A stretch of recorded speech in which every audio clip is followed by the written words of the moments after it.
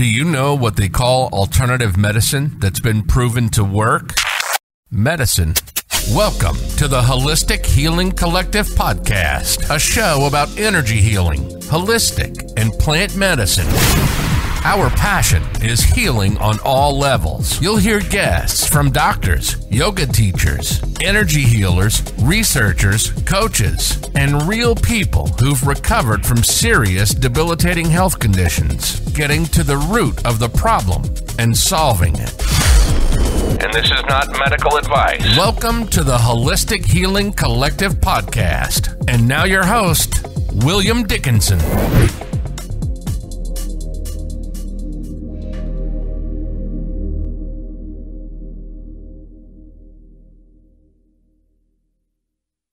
Hello, and welcome to this episode of the Holistic Healing Collective podcast. Today we have a guest, Chelsea Haines.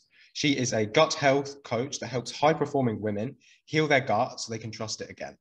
I can already tell we're going to get on like a house on fire. We've had a little introduction to each other, and we're vibing on the same levels. It's great. So this is going to be a very interesting episode, I'm sure. Could you tell us, first of all, I always like to ask this of all of my guests, how did you get into this, Chelsea? Yes, Billy, and thank you so much for having me. I'm really feeling the vibes. I'm super excited about this conversation. So thank you so much. And how did I get into this? I'm sure it's some type of version of most of your guests. And I always like to say, self-healing is a forever journey. And for those of us who feel super called to it, we end up feeling called to help others do the same. So for me, of course, it was a very personal journey that started with childhood trauma that eventually manifested as autoimmune disease by way of perfectionism and overproductivity in high school and trying to, be the straight A student and the captain of all the teams and just being quote unquote perfect on paper so that maybe then at that point I would feel safe, loved, and accepted enough for, all the things that I felt like I was missing in my life at the time, which, it involved childhood abandonment. My father left. My mom had to file bankruptcy. We lost our home. We were potentially homeless for a little while. It was real wild. Luckily, an angel dropped into our life and we were never actually on the streets. But it was really to a very close point there. So I actually found a journal recently under my childhood bed.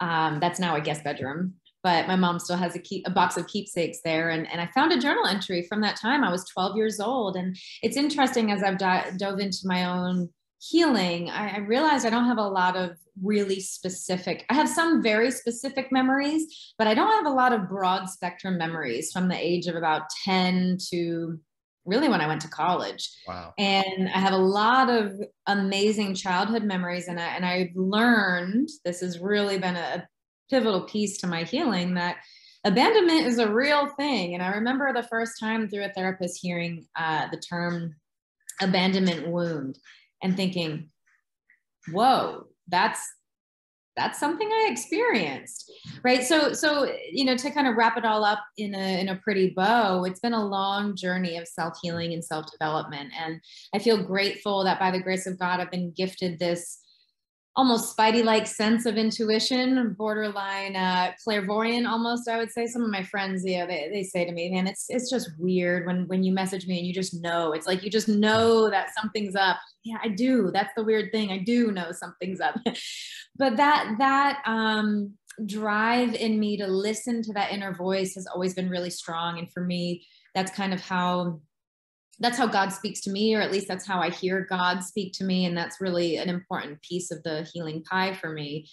And after college, my autoimmune disease, which I have psoriasis, which is just a very annoying, it's just an annoying thing.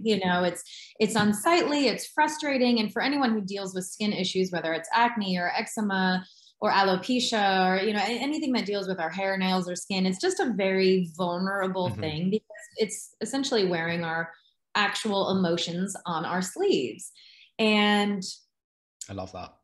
Yeah. And after college, I was frustrated with dermatologists and, I started practicing yoga in 2009, and that was kind of my first glimpse into self-reflection. Svadhyaya is one of the 8 limbs of yoga, and you don't hear too much about it on the yoga mat. You're primarily practicing pranayama, breathing, or asana, the physical poses, but good teachers will guide you to do some self-reflection. And I think, over those next 4 or 5 years, college, and then the year after, I really was. And I, of course, studied psychology because I was fascinated with the human brain, but I wasn't quite at that level where I wasn't able to connect the dots that what I had been experiencing in my life and what I was still living every day was trauma responses to abandonment. I've since been able to learn and realize and heal all those things, which we'll be able to get into. But really, to wrap it up to the gut situation, I just had this really strong instinct that something was happening internally, and I was really frustrated with all of the dermatologists that just kept pushing biologics on me. Now, I always have to disclaim this at this part of the story, because if you have an autoimmune disease and you have opted for biologics to help you get through the symptoms of it, then bless that medicine. Like, bravo for taking that empowered step. It's not an easy choice to make, or for some people it might be easy. For me, it's been kind of this forever battle. Do I want to go that route? And for me personally, it just never felt right. So I felt frustrated when I expressed that to my doctors, and they were unwilling to listen. And their second solution, well, here's another steroid cream. And of course, as soon as I would stop using the creams, the rashes would come back with a vengeance. And I think, as most of us who are on this gut healing self-exploration journey, we start with the assumption that we're allergic to food. That's, at least for me, I thought I must have a sensitivity to food. This must be something that I'm eating. I must be eating something that's irritating me. Now, of course, there's a lot of value to that. And there's a lot of truth to that, because when we are living in such a stressed out and inflammatory state, we are highly reactive to many, many foods. So of course there are sensitivities that arise, which again, we'll come back to this, but those are not root cause. But that's where I started my personal journey. And for most of the people who are just starting out in gut health, it's where I start my clients on their journey, and where a lot of people feel the most comfortable on their journey, at least just to create that healing container. And Billy, you mentioned something right before we started recording, that there's value to eliminating inflammation for a period of time to really have that healing container, and to allow your gut sort of to have a reset, to take a deep breath, as there is value in eliminating anything else in your life, whether it's toxic people or toxic habits that are causing pain and suffering in your life. It's the same thing with food. So I hired my first health coach in 2009, and I went on that journey, and it's been over a decade of exploration and sort of bouncing back and forth, kind of like what you just said of the food, the logistics, but then also really diving deeper into that and looking at different layers of all of that. And that's why I'm here and why I do what I do, because it's been a really long and frustrating journey, and I feel passionate about helping people get to the end result where I am now in a much quicker amount of time. I really love that. It's so relatable to me. It's almost like everything you said I could have said myself, like word for word. It's almost the same tale. And I think that this is true of people that are called into this profession. Is you have to go to the depths of the struggle. You have to really go through it, and then you're in a really blessed position to be able to help other people through it as well. And I think from the sounds of everything that you said, you must be helping a lot of people make some significant changes in their life. Yeah, I feel so grateful that, I think the entrepreneurial journey is it's really just become another layer of self-reflection and self-healing. Yes, to be I agree. I really agree.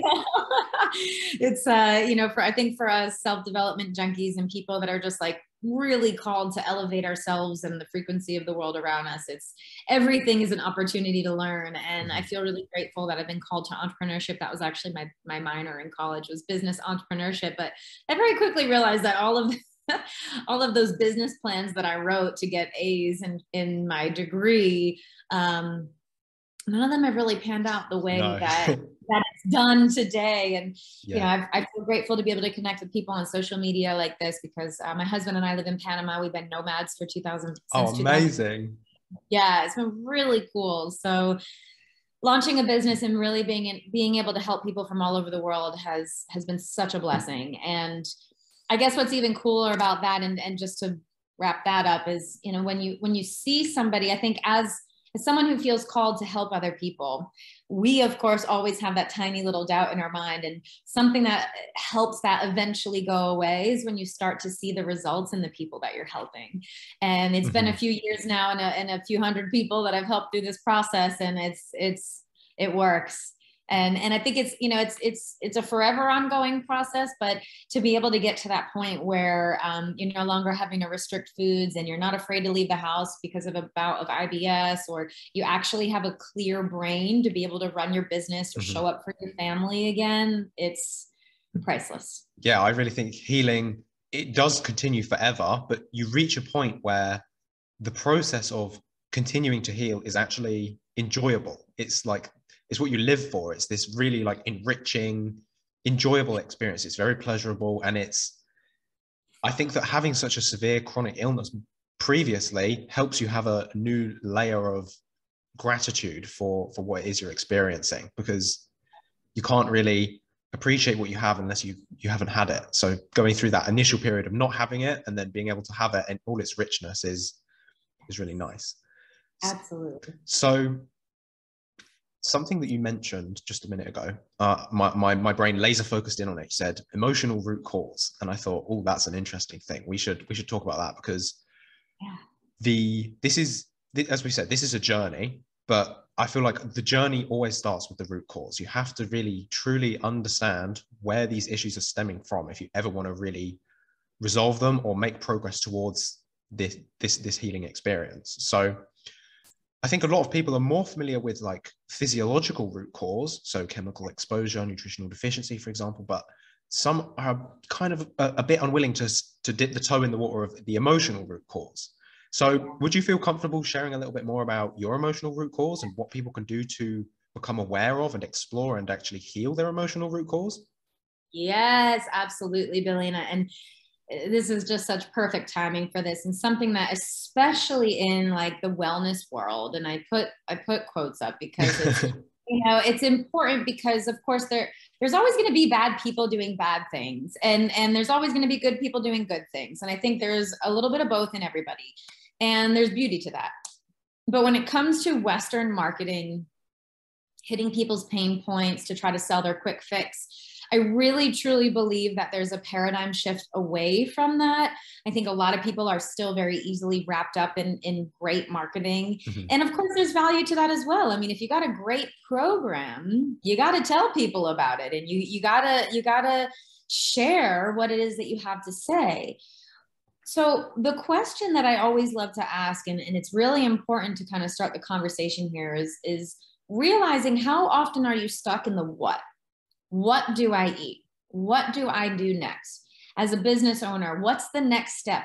What's the strategy to launch my program, right? What is the diet that I should be eating? I just got a message this morning from a beautiful soul on Instagram. She said, Chelsea, I need help. I'm just so confused. I've gone to all these different functional medicine doctors. I've gone to different dietitians. I see these influencers online talking about different things. I don't know what the hell I'm supposed to eat and what I'm not supposed to eat. And that I just want to say I'm sorry to everybody who's been totally duped by diet culture, because the question is not what to eat or what not to eat. And there's been great debates and a lot of money made by that just one topic itself, what to eat, what not to eat. But really, Billy, the question is, how am I eating and who am I being while I'm eating? Wow. And that's it's a really powerful paradigm shift. So not what am I eating? Like, what if the question was no longer what do I eat? What do I not to eat? But the question was, who am I being while I am eating? It's a key distinction. And it can even feel a little bit confusing sometimes, because if you're like, well, who am I being? I'm being me. I don't know. Yes, of course you're being you. But let's dig a little bit deeper into that. And this is getting to that emotional root cause, because even my clients who come to me, if they have SIBO, if they have dysbiosis, if they have a parasite, if they have an infection, yes, we have to address that infection. But why did that infection fester in the first place? Well, maybe you have slow gut motility. all right, well, is that even a root cause? Or why do you have slow gut motility? So there are, of course, like you said, physiological aspects to this. If you've had food poisoning, if you had a concussion ever in your life, that can be a trigger to some of these root cause things. But if we really, really dig, the root cause isn't a food sensitivity. The root cause might not even be a diagnosis that you've been previously diagnosed. It's probably something else. And that something else is definitely the emotional component to it all, the emotional, physiological, psychological, and spiritual component to it all. And, this is really where the new paradigm of ultimate healing is going to. And I think we've come out of 100 years of the Great Depression and world wars, and now we're reliving all of those things again, and worldwide pandemics, and where our nervous systems, and a lot of great things have come out of those things too, right? The Industrial Revolution and technology and the internet, right? It's like, as human beings in the last 100 years, we have just sped up so fast. Very fast. And we have gotten so far away. In that same time, really, modern medicine was also birthed from the battlefield. And when you look at what modern medicine is, it's really symptom management. You've got a broken bone, you have rashes, here's a cream, you have, and I say this because I love modern medicine. I wouldn't want to be anywhere else in the world if I had a trauma or an emergency. But when it comes to chronic illness, I believe Western medicine just hasn't quite connected all the dots yet. You go to the eye doctor and the foot doctor and the heart doctor, but it's all connected. Not to mention, then you're going to your therapist and then your health coach. But again, it's all connected. So how do you piece together what this person says versus what that person says, what that person says? This leads to this really confusing paradigm and conundrum. Well, we have to look at the three pieces of us. We are body, mind, and soul. And when we just look at the body, we just look at the toxins that we've been exposed to, and we just look at the mechanical digestion, the chemical digestion, and where things are falling short, we can only address those things so much. If there's an infection, of course, we got to address it. We have to treat it. But if we don't look at the emotional and spiritual components, we're missing the root cause. And so many of us from the last 100 years have experienced so much generational trauma that, from our parents and our grandparents, we learn these really inefficient coping mechanisms to our undesirable emotions. We either sweep them under the rug, or we drink them away, or we just don't talk about them at all. Hush, hush, we don't talk about emotions here. And we just gaslight everyone and pretend like everything's fine, but we're the big, fat, happy Greek wedding family. Everyone's fine. Everyone's happy. We're perfect. Low vibe emotions are not welcome here. These things start to creep into our subconscious mind. And then what happens is our lizard brain, our primal brain, our survival brain says, oh my God, I'm in high alert all the time, which is then being perpetuated by social media and meetings and Zooms and this and that, all the places that we have to be. And the kids are crying in the background, and the boss is a jerk, and I don't even know where my spouse is, right? It's Yeah. like, it's perpetuating this constant state of fight or flight. So we're wrapping it up here and bringing it all back around. When we are in a state of fight or flight, digestion is the first system to shut down. Literally.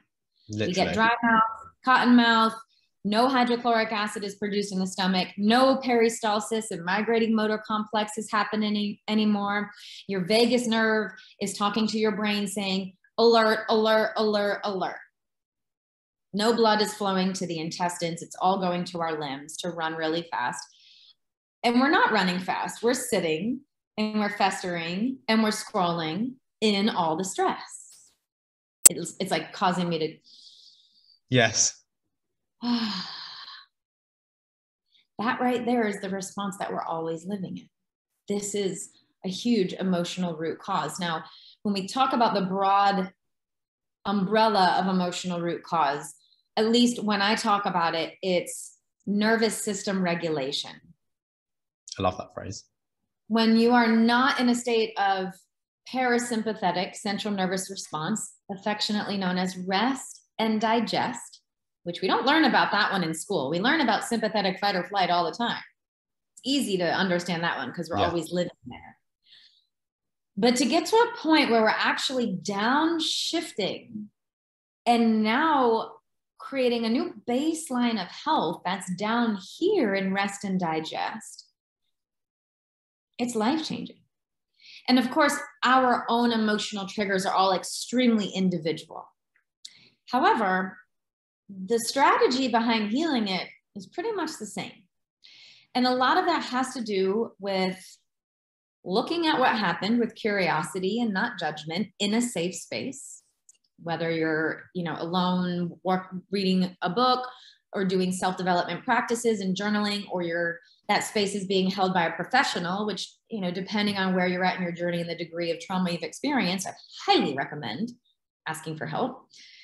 And noticing and understanding when you are responding to life in the same manner that your brain had to respond to that trauma in the past. And remember, trauma is a spectrum from big T to little t. It could have been your second birthday, a balloon popped really loud and it scared you. And then for the rest of your life, you're super jittery at anything. The drop of a pin could even elicit that response. So becoming self-aware and saying, oh, okay, with curiosity and not judgment, this is super important because the lizard brain is always going to run back under the rock. If the lizard brain perceives threat, the lizard's never going to crawl out from under the rock and lay and bask in the sun on top, which is the end goal, right? You have to feel safe. You got to feel curious. You got to bring compassion to your situation. You got to understand that at some point in your life, you experienced trauma, and that's okay. That could have been your mom didn't listen to you one time when you were a kid, and you process that as trauma, all the way, of course, to more dramatic scenarios. And at that point, your brain learned some strategy for survival, some coping mechanism for survival in that moment. You're still operating in that same way, even though it's self-sabotaging you, it's keeping you from your goals, it's keeping you stuck, and it's not the most efficient way to cope anymore. So looking at emotional root cause is a multidimensional process, but the overall umbrella is nervous system regulation and learning how to downshift from a trauma response, fight or flight, into rest and digest. At that point, we can start turning digestion back on. And we can life hack our way through it too. We can supplement, we can put bitters on our tongue to get our mouth salivating. We can do all those things to jumpstart it. But the long-term goal is to not have to do those things anymore. We're retraining our body to work efficiently with our brain. And there's tools as well that you can explore, EMDR, PS Tech is another one. These are all more kind of therapy-based things. And again, depending on where you're at in your journey, you could reach out to me and ask. I have a lot of people who specialize in a lot of different things to help people depending on where they're at in their journey. Yeah, you need a whole arsenal of different tools because there's not one tool for every problem. You need a unique thing. You can't, if all you've got is a hammer, everything looks like a nail. You need a very specific tool for a very specific problem. And different types. And the cool thing about that is that you get to shiny up your tools. You get to throw away the rusty ones. You get to build a whole new toolbox. And that doesn't have to feel overwhelming. You can start with just a new hammer. And then it can be fun. Yeah, it's super fun. Yeah, it really can. And that's just the process. But when you actually begin to reap the benefits too. So what can somebody expect if they move from being in a very dysregulated nervous system state to being more regulated? What do you usually see there? The coolest moment is when a client comes to me and they say, Chelsea, something magical happened this week. This scenario played out and I had control over my reaction. Or I was no longer feeling triggered, or I was triggered, But instead of doing the old thing that I've always done, I tried something different. So you notice how it has nothing to do even with like the end result, but it's this moment of, I actually do have the power. Because what happens when we live in this trauma brain, we feel scarcity mindset all the time. We're always a victim. Anything that happens in our lives, anything that anyone does or says is to us. And a really big paradigm shift that I would offer anyone to try on for size is that life is happening for you, and it's happening to teach you something. And, you know, all of the tough times in your life are opportunities to reflect back and grow and look at and say, yeah, man, that was a pretty crappy situation, but I came out of it on the other side. I'm breathing and alive today. Whether or not I'm well really kind of is the next question. And who do I need to ask for help to get me there? But really, it's the opportunity to witness our own power. And then from that place, of course, there's a lot of logistics to it. And when it comes to gut health, I mean, what you can expect to happen is enjoying food again and not feeling bloated and actually having pleasant bowel movements every day. And if you're not going every single day, then you need to call me right now. And, you know, it's amazing how many people don't realize that they're supposed to have a bowel movement every single day. Oh, I've gone 3 days pretty much my whole life without ever going. Oh, boy. It's a big red flag. Yes, red flag. And again, it's not judgment. So if you come to me and say, I'm chronically constipated, it's like, cool, let's explore. Like, let's get in the mud together. And that's, you know, another opportunity that may be on the journey to healing for you is that you get to do this in a way that's fun and with help. And if you're ever in a situation where you're working with a professional and they think that they know you better than you know you, it's time to run the other way. Yeah. You know, I will always say to my clients, you know your body best. I'm just here to help you kind of navigate the muddy waters and to open the menu of options. You get to pick the options from the menu, but I'm here to provide a lot of options and to dance with you in the mud and to get down and roll around in there with you and to kind of be exploratory in the journey. So, you know, another thing you get to look forward to is just feeling childlike again, right? Imagine what life was like when we were kids, before we let the opinions of others get to us, or before we started feeling sick and in pain, or before the world and all of its responsibilities and stresses started changing, or before that one moment in your life that changed everything for you. You know, there's a lot of, you know, children are interested in the world, in learning about the world, and learning about themselves and learning about each other. They're always curious. So, you know, on the path to healing, whether that's physically healing gut health, which if you're listening to this, you probably could benefit from a bit of that as well. And all the beautiful layers that come with it. You get to be curious again. And so many of my clients come to me and they just, you know, their aura has been dulled a bit. You know, they've lost that spark in life. And when that starts to get shiny again and they start to show up feeling like, wow, I'm actually feeling good and I'm doing the work and it's fun and it's easy. And I no longer believe that I have to deprive myself or restrict myself of the things that I love in life to enjoy it or feel good. That's what you get to look forward to. I think that's huge, because I think at some point in our development, we sort of, maybe some people tell us life's hard and that's just how it is. And there's this constant niggling that's just like, actually, I kind of don't believe that. And what you're saying is true. You can get to a point where not only is life not hard, it's actually easy, it's enjoyable, and it's actually happening for you. It's like the universe is conspiring to give you the best life possible. Yes. Have you read any Paulo Coelho? I read the Alchemist, is it? Yes. Yes, I've read that one. I listened to it as an audiobook. Very soothing for the nervous system to listen to it as an audiobook. Yes. Yeah, That's also great. a really easy read. And if you're looking for some place fun to start, that's a fiction story that has a lot of really great nuggets in it. I think that's one of them in that book. Well, it was either that one or another one, but truly the universe is always conspiring to help you. And there's always strings being pulled in the background for your benefit. And if you hear that and you feel reactory, or if you feel like, yeah, right, or if you feel like, what the hell is this woman talking about? Or, if there's a piece of you that's like, I don't believe that at all, then that might be a sign that there's some self-reflection and healing that needs to be done. Because if you don't even believe that it's possible for you to feel good and to live a pleasant, joyful life, even despite all the chaos that is out there, well, then you're never going to experience it. And what's worse than that? Than looking back on your life. And I always go here, like, let's get a little deep. Like, let's talk about the deathbed theory. What are you going to do on your deathbed when you look back? And if you've never read there's a book called Lessons from the Dying. A hospice nurse wrote it. I've heard of that. Yeah, I don't think that's the exact title right now. I'm butchering it, but I've it's like heard of that.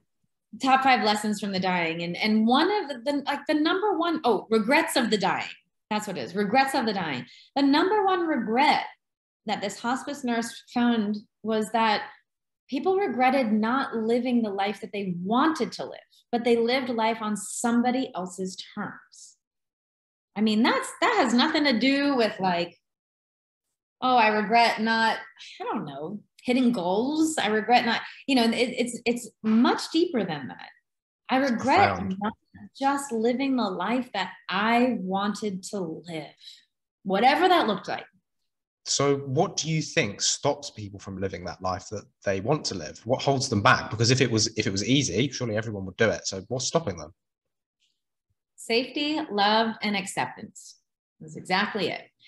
So the human brain, our heart, our soul needs these three things, the three primary needs of every single human: to be safe, to be loved, and to be accepted by their peers, their families, by their coworkers, and everybody around. And if there's ever a time in your life that you're experiencing self-sabotage, or you're not living a life that you want to live, it's because one of these three things feels threatened, whether it's logical or not. So we can categorize the opinions of others into the acceptance category. Oh, but if the opinions of others are what's holding me back, well, that's because you feel like their opinions mean that they don't love and accept you. You don't feel safe anymore in receiving somebody else's opinion, which is probably also a trauma response. Yes. But truly, if you're not living the life you want to live, it's because somewhere deep inside of you, or maybe not so deep, maybe it's right on the surface, you don't feel safe, you don't feel loved, or you don't feel accepted. And one kind of really easy example to this is, say you're trying to stop drinking alcohol, but every single day your coworkers go to happy hour. That's a bit of a conundrum. So the life that you want to live is sober, but you believe that if you become sober, your coworkers will no longer accept you. And if you've got an abandonment trauma, as you mentioned, that's feeding right into that, isn't it? Which most of us do. Yeah. Most of us do. So a question that I have, because I think that you could probably relate to this just as much as I, but if you've been through a stage in your life where you haven't felt loved, understood, and accepted, you kind of don't know what that feels like. So if somebody's listening and they're in that state where they don't even know what it feels like to be loved, understood, and accepted, how do they even know that this is them? Good question.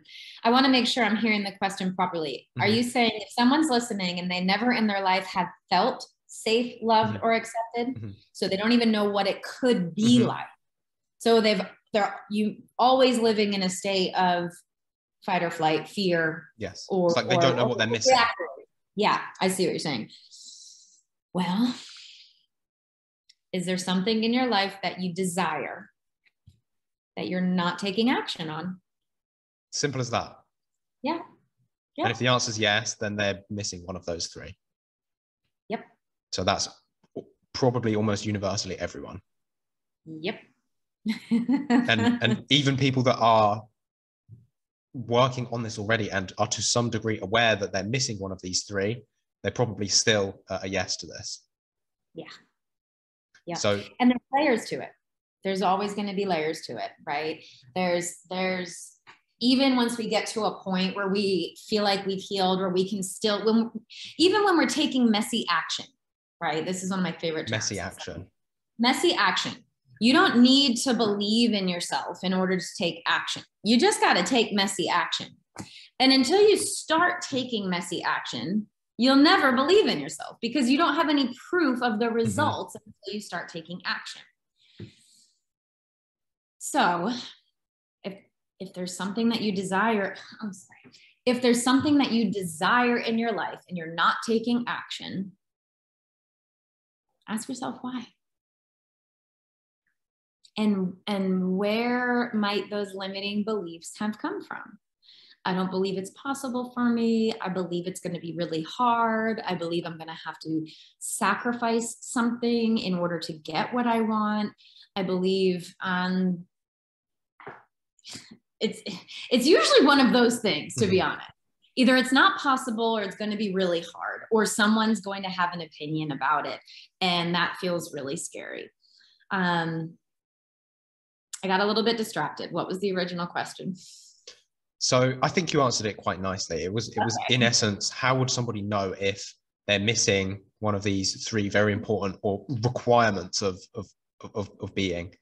How will they know if they've never actually experienced it before? Because you could probably relate, like me, before actually experiencing what safety and love and understanding and acceptance actually feels like, you're like, wow, I didn't even know that I was missing all of that. That was just what I thought life was.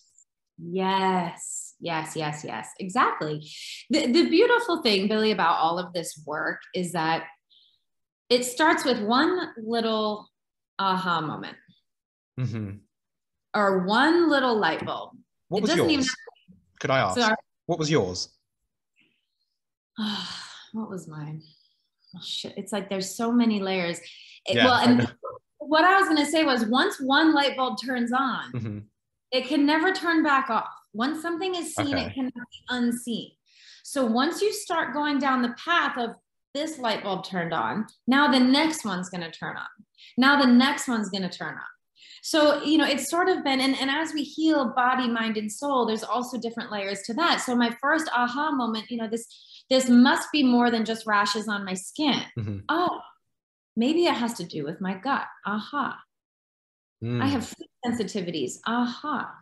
I have to heal my gut. There's inflammation. Aha. Okay, what's the root cause of that? Now that I've eliminated all these things, I can reintroduce them back in. Oh, maybe you hear something, you listen to something, or somehow God puts something in your life where a podcast like this, maybe. Someone says the word abandonment, and you're like, that resonates. I had never heard that phrase before. And I had a degree, at this point, I had a degree in psychology and had never connected abandonment issues as a piece of my story, which was, it is the story, which just goes to show you how disassociated we can all be when we're in survival mode. And also was why I had no memories for so many years of my life, because I was so disassociated from what was actually happening. That, it's allowing those synchronistic moments to drop into your life and to follow the breadcrumbs, right? These are all kind of phrases that I've said over the years. Like, you have to heed the omens. You got to look for the synchronistic moments in your life. And if something catches your interest, if it's a word or a person or a phrase, there's probably an aha moment there. And the more aha moments you have, the more light bulb moments you have, the more you will be guided down a path of where you might want to explore next on your healing journey. I personally love starting with the body, right? It was my yoga story. It was my gut health story. I think there's a lot of value in starting in the body because it's what we see. Yeah, it's what we see, touch, taste, feel, and hear. It's our physical experience of ourselves in the world. And if we're waking up every day in pain, how am I supposed to do the mindset work if I'm worried about having to run to the bathroom halfway through a podcast recording? Like, that's not ideal. It's quite embarrassing. And then here I go down again, the shame spiral and the safe, loved, and accepted. What will people think of me if I go out to dinner and I have to leave halfway through because I have a bout of IBS? Or what will people think of me if I have to be super restricted at this dinner, right? This plays into everything. starting with the body gives us the energy, the power, and the excitement to keep digging more and to let more of those light bulb moments start to turn on. I think that's very interesting that you start with the body, because it's exactly where I start too. And I find it's very difficult to, I mean, if you imagine the weight of abandonment trauma, it's not something that you're going to tap into very easily if you're malnourished and you're exposed to toxins and you're not in a physically like good air, like a physically safe environment. So working on the body is really good because it sets a nice foundation for us to then go in and work on these deeper things where the actual issues are, but we need a good foundation first. So absolutely, an interesting similarity to our approaches. I also find the physical, the body, no one disputes it. You can talk about the emotional root causes of things. People are like, oh, I'm a bit hesitant, maybe I don't believe that. Trauma, what's that? I've had a good childhood. Maybe they've disassociated from it, they don't even remember it.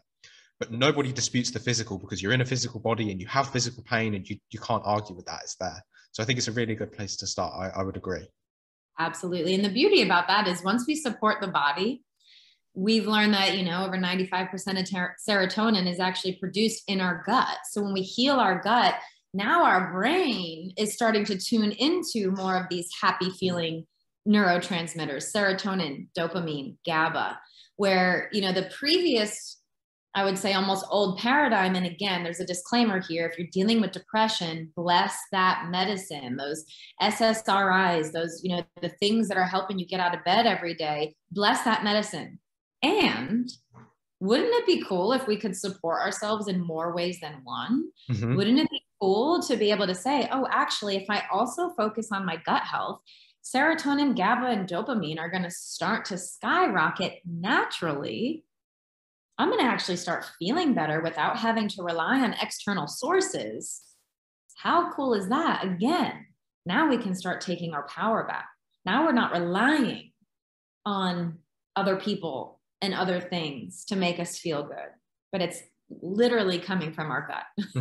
It reminds me of something one of my clients said recently. Is she's struggling with some histamine problems and is on an antihistamine currently, and she feels like the progress she's making isn't real because she's medicating. And I said, you have to change how you're looking at that, because not only is it not hurting you, it's actually helping you.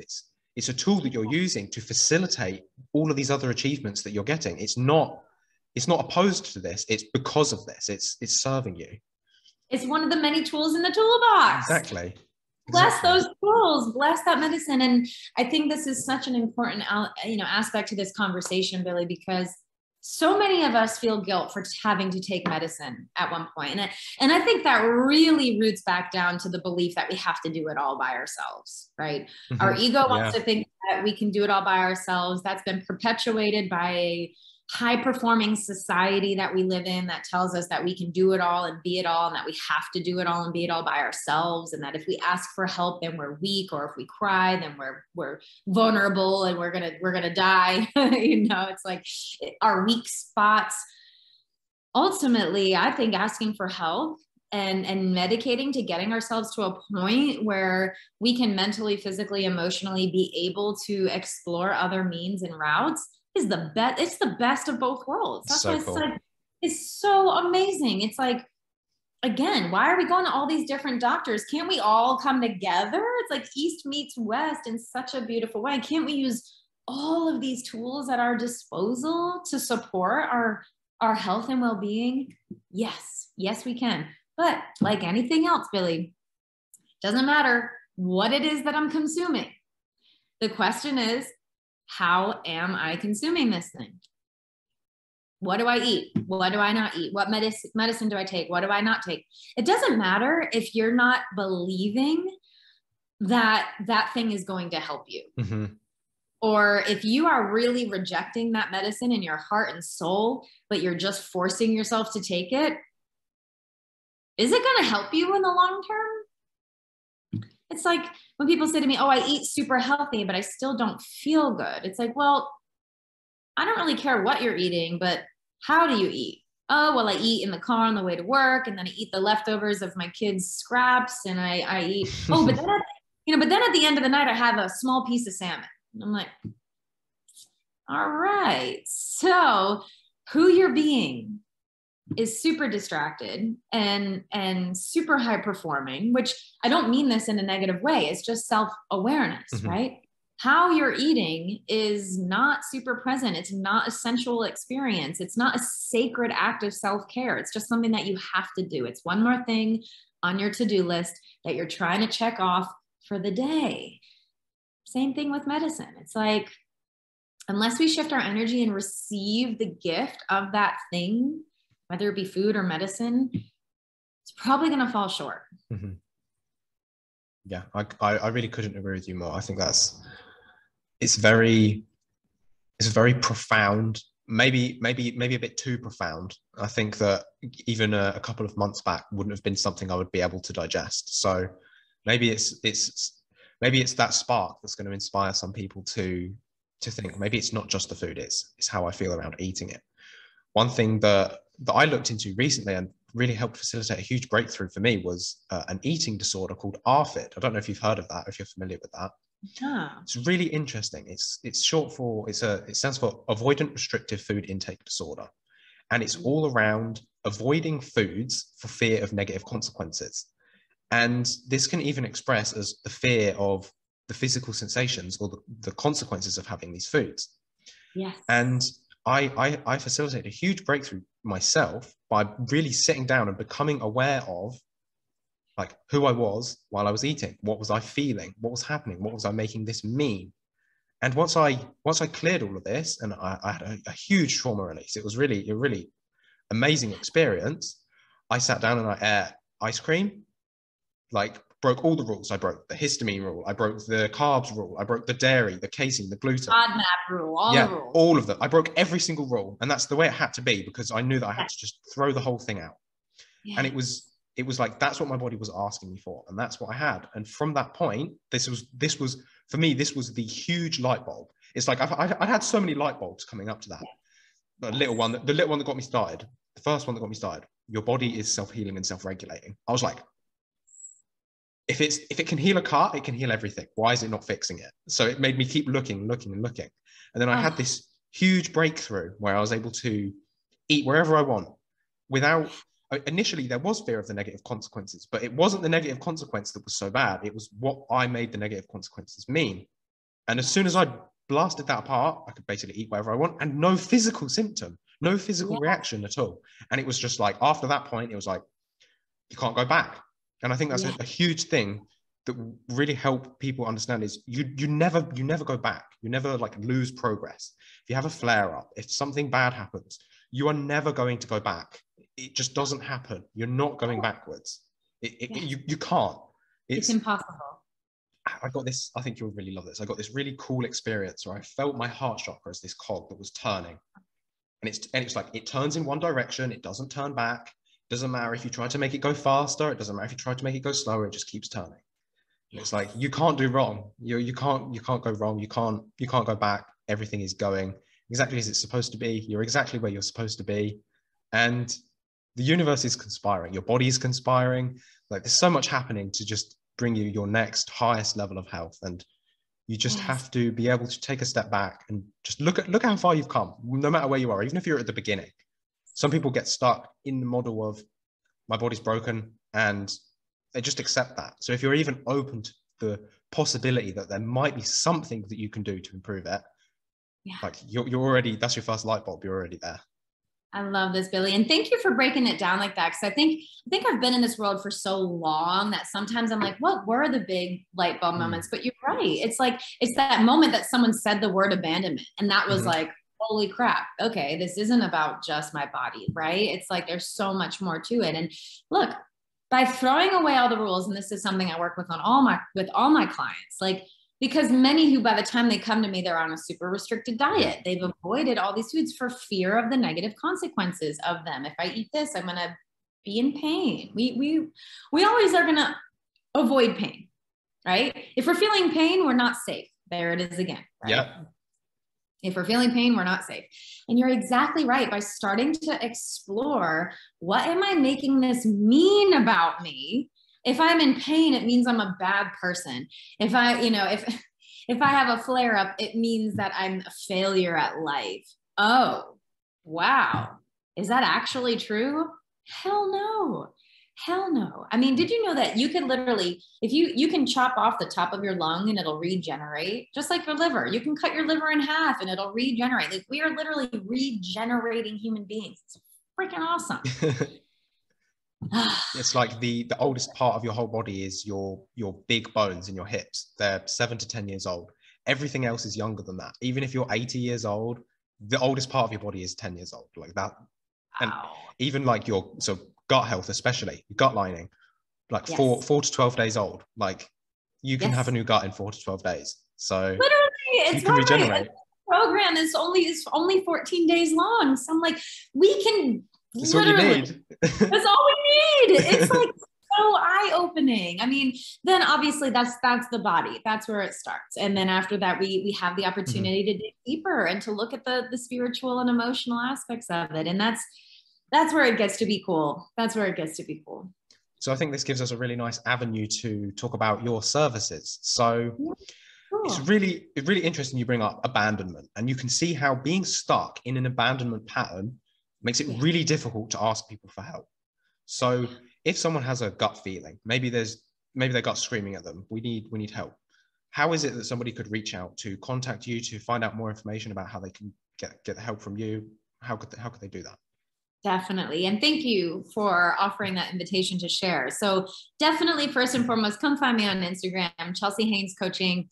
I'm on there on the daily. I'm currently sharing, I'm in launch mode. So I have opened my spring gut health reset program. If you don't have Instagram, go to my website, chelseahainescoaching.com. You can send me an email right from the website. That's also where all the links are to all of my things. I love a one-stop shop. It's like my favorite thing in the world. And this is also testimony to my programs that, like, we find easy buttons. That's what it's all about. Like, you deserve the process to be easy. And it's the same thing with the buying process. So come find me either on Instagram or on my website. Send me a direct email. It's me back here responding to emails. Book a call with me. And check out my spring program. I mean, this is my gut health reset program is where I started. I talked about in 2009 when I hired my first health coach, we did an inflammatory elimination protocol. And this is just that healing container. And it's so great that you mentioned this avoidant food disorder. I'm going to look that up. ARFID. The acronym for it. Yes. Thank you. Because it's so relevant. And actually, I love that I didn't even know that term, but all of my programs are surrounded around the awareness. It's a very real thing for all of my clients. So breaking food rules, approaching this program, knowing that in 14 days, I can literally turn over my gut cells and have a brand new gut in such little time, that it is super exciting. And it's really just about creating an intentional healing container. So the whole program is 28 days because we spend a whole week preparing for it. It's super exciting. 14 days, we do an inflammatory healing protocol, and then we get to reintroduce on the foods on the other side. So again, you and I talked about this before we started recording. Restriction is not at all meant to be forever. So if you're on low FODMAP or if you're on some specialized diet, yes, I'm sure you've gotten short-term results, maybe even somewhat long-term results, but our microbiome needs diversity. And if you're eliminating nutrient-dense foods because of allergies, histamines, all the different things, like, let's look at why that might be happening, because you're missing out on a lot of goodness of life if you're eliminating fruit because of the sugar, or you're eliminating starches, whatever it may be. Who doesn't love potatoes, right? So yes, Instagram, Chelsea Haines Coaching. I'm also on LinkedIn, Chelsea Haines, and my website, chelseahainescoaching.com. You can send me an email or a DM. I answer them all day long. Awesome. I'll leave text with links and all the emails and all the information in the little thingy below. So if you want any of that, just make sure you go down there. So I like to ask everybody that comes on a couple of questions before we finish up. So first question for you. What would you suggest that almost anybody can do? This is a universally applicable thing that will help literally just about anyone, that is very cost effective or preferably free, that they can do literally right now to begin to move them towards a higher level of health? Deep belly breathing. Deep belly breathing. Do it with me right now? Okay. Yeah, I need it Yeah. because I'm in a bit of a fight or flight state, to be honest. Let's do it. So if you're brand new to belly breathing, this can feel really counterintuitive. So I recommend laying flat on your belly, laying flat on your back and place your hands on your belly. Most of us breathe in the top 1/3 of our lungs. We call it chest breathing. Your shoulders going up, right? Shoulders and chest go up and down, and we're only breathing up here. And this is also perpetuated by diet culture, both men and women, right? Perky boobs, big chest, thin waist, like tuck it all in, breathe up here. So we're constantly puffing up our chest, which, by the way, what do animals do in nature when they're trying to be threatening? They do the same thing, they puff up their chests. It's like, okay, we're going to bring the breath down. Diaphragmatic breathing or belly breathing is lower. And the cool thing about this breathing is that if you think about where your belly is, it's right below your diaphragm. You're going to literally start getting your belly pumping. So your core muscles are going to start helping you turn digestion on before you even eat, which is super important. So if you place your hands on your belly, what you're going to do is just simply relax your shoulders a little bit, relax your face a little bit, and then breathe in through your nose. But as you do, fill your belly up like a balloon. So push your belly out as you breathe in. And as you exhale, let your belly fall. So again, if you're laying on your back, maybe on your bed or on your floor, it can be even easier because as you look down, when you breathe in, your belly is going to rise. So again, relax your shoulders. Inhale, let your belly rise. Relax your jaw, slow, long exhale through the mouth. Let your belly fall. One more, soften a little bit, relax your bum, relax your shoulders. Deep breath in, the belly fills up like a balloon. You may feel it expand into your chest, that's okay. And then as you exhale, let the belly fall. It's wonderful. So good. Call this the backdoor trick to the parasympathetic response. Yes. Diaphragmatic breathing, especially when you exhale and kind of create that I was sound. about to say that. Yep. You're stimulating your vagus nerve, which is also we could do a whole podcast about the vagus nerve. But if you imagine it's like the treasure chest, it is literally the key to unlock, rest and digest, turn digestion on, and to feel more relaxed throughout your day. Forget all the science of it. There's a lot of science behind it. We can talk about that if that's helpful. We can do some research. Check out my Instagram. I talk about it a lot. But if you only remember this one thing, stop, drop, and belly breathe. You can do it while you're driving. You can even do it in a meeting. Yeah. I'm doing it now. Nobody will know. And especially as a host on a podcast, you'll notice, and when I'm holding coaching calls, when you're holding space for someone, so if you're a healer, this is a really important, good grounding breath to just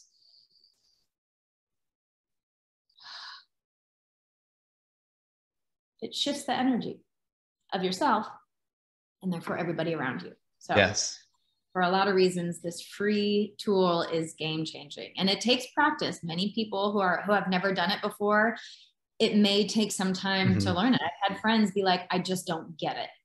Because we're very much in our head. So again, laying on the back, putting your hands on your belly. And even if you don't get it, it doesn't matter. Just keep practicing. Watch your belly rise as you inhale and your belly fall as you exhale. And just keep practicing. Very simple. I really love it. It's a really great actionable tip. So my next question would be, if you stepped into the elevator and you just happened upon the president of your country or a very influential public figure that can have a strong say in what happens with like modern medicine and the direction that the medical field goes, what would you tell them? You've got 30 seconds to try and influence them for the positive. They're receptive, so you can say anything you want. What would you tell them?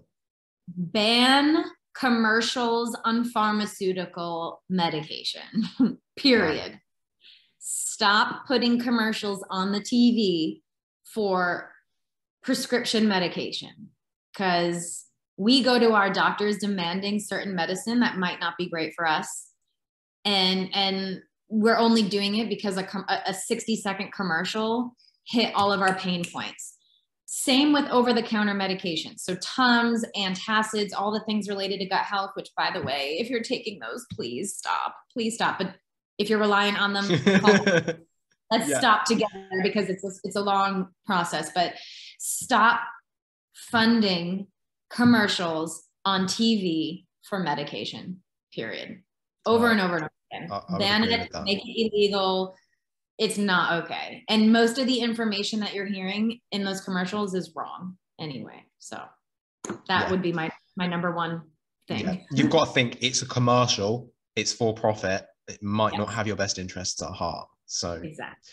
And pay attention when you're whispering and talking really fast of all the side effects. Yeah. Again, bless the medicine if that is what is best for you, based on the conversation that's intimate and private between you and your doctor, not based on what a commercial broadcasts to the nation. Yes. Yes. Yeah. Great. I love it. Well, it has been absolutely lovely having you today, Chelsea. I think you've given my audience some bones to chew. There's a lot to think on. There's a lot to apply. Some belly breathing, so everybody can do it a little bit calmer.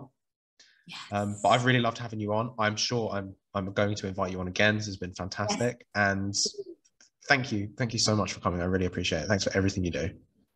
Billy, thanks for holding such a beautiful space. And yes, like I said, I've been walking this walk for a really long time. So thank you for letting me get really big about this conversation. And, it's important to remember that what I do is really nitty gritty and small, and that's how we make it sustainable and easy. So it's very, it's small hinges that swing really big doors. So if this, small hinges, real big doors, right? It's like, the tiny, tiny little 1% shifts are what we focus on, and celebrating those small wins, just like what you said, Billy, along the way, for long lasting, true long-term healing and really needle moving in our health and well-being. So thanks for letting me hold the big space. Don't feel overwhelmed by it. We break it down into digestible chunks together. I love the metaphor. That's one I use myself. Yes, always, always. Thank you so much, Chelsea. We'll have you on again soon, okay? Thank you. Bye-bye. You've been listening to the Holistic Healing Collective with William Dickinson. Our passion is to heal with energy, holistic, and plant medicine using a science-based blend of mind, body, and spirit. We hope you've enjoyed the show, and we hope you've gotten some useful and practical information. Make sure to like, rate, and review, and tell a friend or two. We'll be back soon. But in the meantime, find us on Facebook at the Holistic Healing Collective Podcast and Support Group. We'd love to see you. Take care, be well, and see you next time on the Holistic Healing Collective.